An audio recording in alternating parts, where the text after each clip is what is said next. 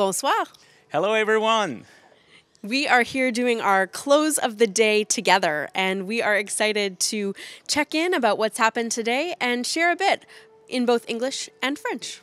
Et oui, une autre journée terminée et je suis avec Lauren qui a été ma contrepartie pour les communications en anglais, qui a couvert ce conseil général d'une façon de maître. Tu as très bien fait. So Stéphane and I have been working together this week. I have been covering the English and Stéphane has been covering French, reporting to you live from General Council. And today we are at the end of day 6, and we're just here to check in and let you know a bit about what's happened today. So the day really focused on our moderator nominations. There were 5 ballots that took place this morning, and in the end, Reverend Dr. Richard Bott was elected as the new moderator of the United Church of Canada. Aujourd'hui, c'était l'élection d'un nouveau ou une nouvelle modératrice. On n'a pas eu de fumée blanche, mais nous avons un nouveau modérateur, le révérend Richard Bott, qui vient de la Colombie-Britannique. Si vous vous posez des questions, Richard comprend très bien le français. Il a besoin un peu de pratique pour parler, mais c'est sûr que c'est quelque chose qu'on va l'aider au cours des 3 prochaines années. So tomorrow evening at the final worship service of General Council, Richard will be installed as the next moderator of the General Council, ending Jordan Cantwell's term and beginning a new term as we enter into the new triennium. Et demain soir, c'est le culte de clôture et c'est là que Richard va devenir le nouveau modérateur pour les 3 prochaines années. The rest of today, after the moderator vote, and interspersed throughout it during the morning, because the act of choosing the new moderator, each ballot is done very prayerfully.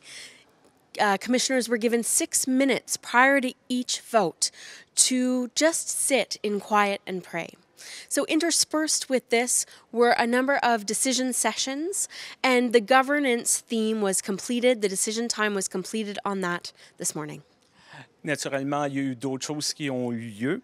Il y a eu une séance de décision. Encore une fois, je vous fais grâce c'est un peu plus technique, c'était sur la gouvernance.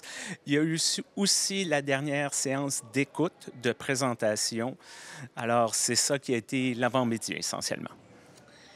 And then the afternoon was spent largely in discussion sessions. So commissioners broke out into their different groups in both right after lunch and after afternoon break, have been discussing intently, trying to work their way through this material.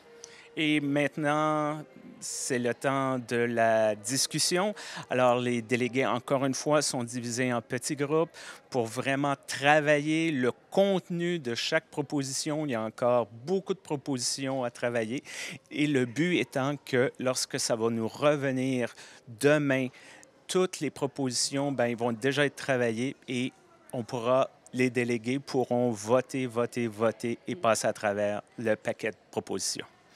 So there's still a lot of work to cover, and people seem ready to engage that work. Alan Buckingham and the Business Committee seem quite confident that given a kind of firm approach tomorrow, everything will be finished. So we'll see what happens. Discussion groups wrap up this evening. Then the facilitation team will take all of the notes and come prepared for many decision sessions tomorrow and throughout the day.